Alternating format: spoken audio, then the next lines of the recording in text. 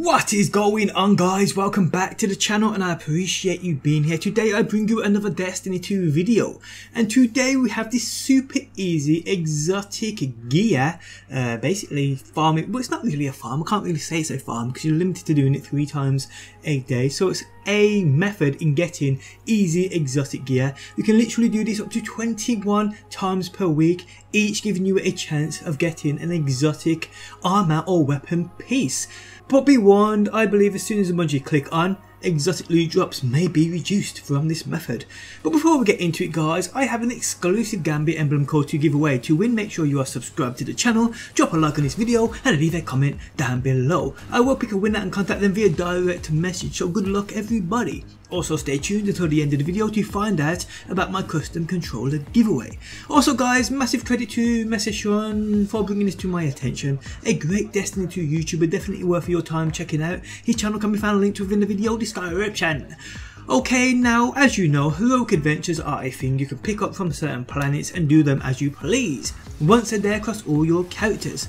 But it seems, people, when the heroic adventures you are doing are on the week's Flashpoint planet, there's a massive increase in exotics dropping. This week's Flashpoint is Mars, and the heroic adventure is the Psionic Potential. So start it up, which is a relatively short adventure, complete it and check your inventory. Now for some reason, like the legendaries, these exotics are auto decrypted into your inventory, so check your inventory to see if you have an exotic after you do this.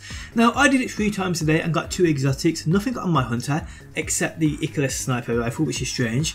But then I got the Prospector on my Titan and the Sanguine Alchemies on my Warlock. The exotic armor pieces do indeed drop with their Forsaken Rose, which is amazing too. And it leads me to believe these heroic adventures on Flashpoint planets, when the Forsaken drops, will indeed drop new Forsaken exotics as well. But we will see, that isn't confirmed. Now the roll I got in my Warlock's chest piece are pretty damn cool, check it out.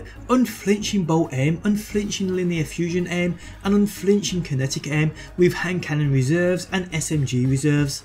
Just a little taste of how exotic armor pieces will roll when Forsaken drops. Pretty damn epic. Now the crazy thing is here, I actually got this Warlock chest piece the other day doing this, not even realising this was even a thing. I just thought I was lucky, but hey ho, I do record everything.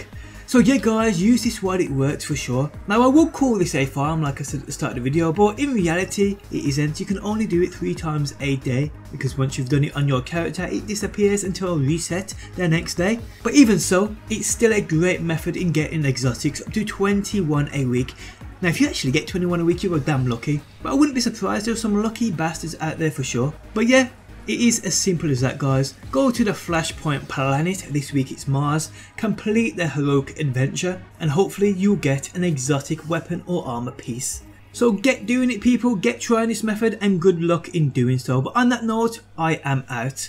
But before we do that, every single month guys, I give away a fully customizable controller for either Xbox or PlayStation, sent anywhere in the world. To be in with a chance of winning it, simply drop a like on this video, leave a comment down below, make sure you're subscribed to the channel and follow the Gleam link at the top of the video description. It's fast, simple and legit guys. But on that note, I am out. Thanks as always for stopping by and hopefully I will see you on that next one.